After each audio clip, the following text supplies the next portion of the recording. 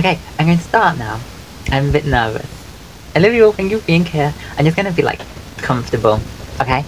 I'm gonna get comfortable and just like read, like as if, let me move this.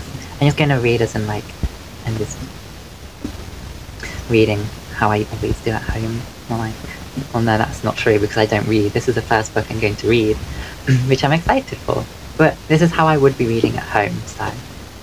Hi, this book, I need to give trigger warnings. It can be a bit difficult to listen to with the triggers, but it's okay. My soft voice, will all be okay. We'll have each other as well. And it's 18 plus, so if you're not 18 plus, please take your own responsibility and care. Okay, so the book is Breathe by Sophia Soames.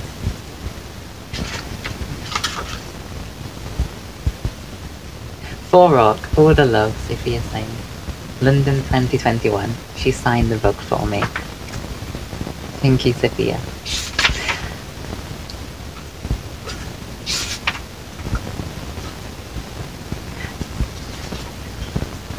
Meet Ryan, aka Joey Hall, disgraced former adult entertainer with more issues than he can keep track of. His boyfriend left him for an Instagram twin with 150k followers. His mum wants him out of her spare room, and then there's that idiot at college who just won't take no for an answer. Meet Lou. He was once the rich kid who'd just been gifted his first car, and now he doesn't even own a bike. He's also slumming it in a house full of ungrateful siblings, and his first trip to the food bank gave him some goddamn emotional scars. Life is getting better though, and he's acing it at college, as well as making some brilliant new friends. Well, except for that stuck-up twat-waffle, Ryan, who won't talk to him and refuses to like his brilliant social media posts. Breathe is the first of Sophia Soames' new London series.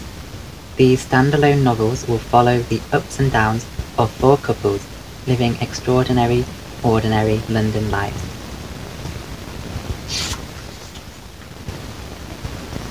This book contains a brief description of an off-page sexual assault. For R, home is not necessarily where you want to be when you are happy. Home is that place we long for when we are lost at that lowest point of hurt. I just want to show that. Thank you, Sophia.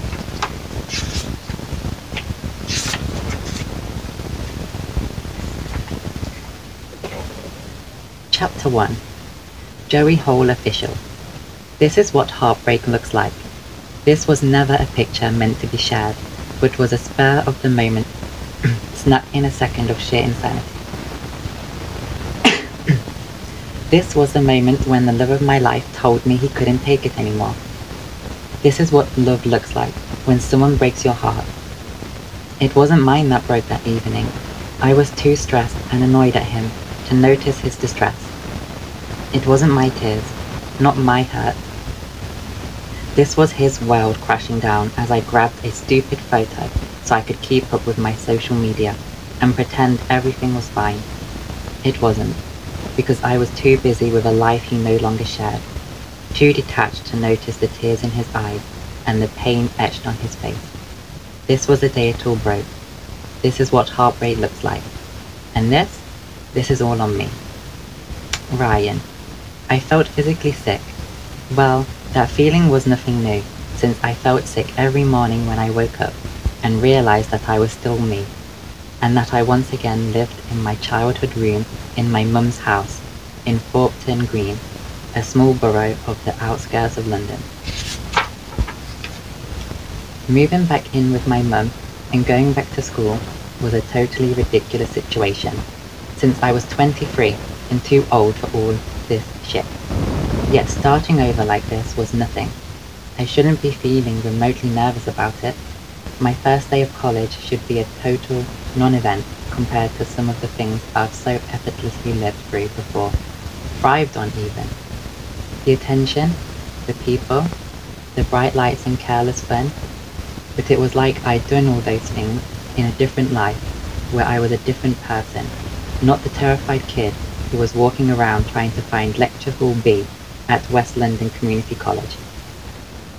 The building was all concrete hallways and colourful doors, with names cleverly plucked from the locality, names that had been the foundations of my childhood, growing up in the leafy suburbs of London, the spoiled, only child of perfectly, amicably divorced parents.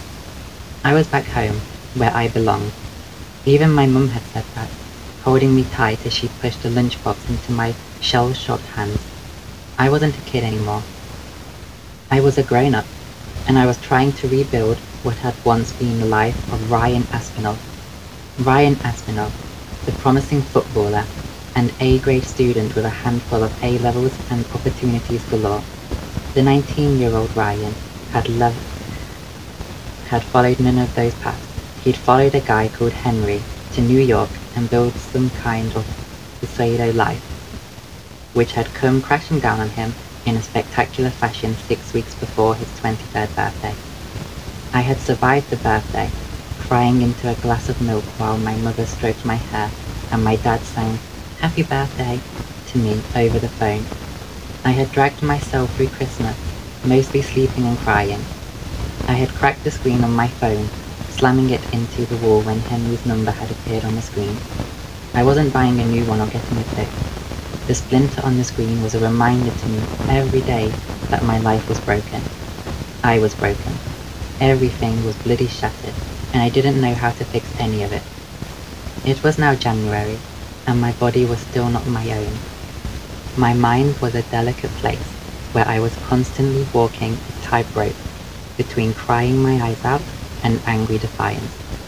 I hated Henry. I hated him with a passion I could barely understand. At the same time, I loved him so passionately that my whole body would squirm into a curled-up ball on the pavement just thinking about him. His face, his chiseled face, his beautiful eyes that no longer looked at me in awe and wonder. He didn't love me anymore. He wasn't even attracted to me. He didn't like the person I had become, and I couldn't say I blamed him. I didn't care much for the person he had become either, but we had been a unit for so long, I had simply forgotten who I was supposed to be when I had to stand on my own 2 feet. My name is Ryan Aspinall, and I am a student. Just the thought in my head made me cackle. I wanted to cry. I hadn't been Ryan for years. He had always called me Joey, and I had called him Roo, because he used to carry me around our flat like I was an overgrown baby kangaroo. He would hold me, carrying me in his arms whenever I felt low. He used to hug me, and I would cling to him until I felt better. My little Joey, he would soothe, stroking my back and kissing my temples, whispering that he loved me. He had always loved me, until he didn't love me enough to stay, and had cancelled the lease on our Manhattan condo and told me I had 6 weeks to move out.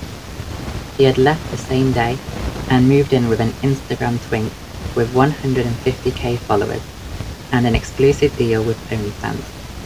There had been no big argument, no major discovery of cheating or hidden agendas, no guy on the side. We had been open, anyway, right from the start.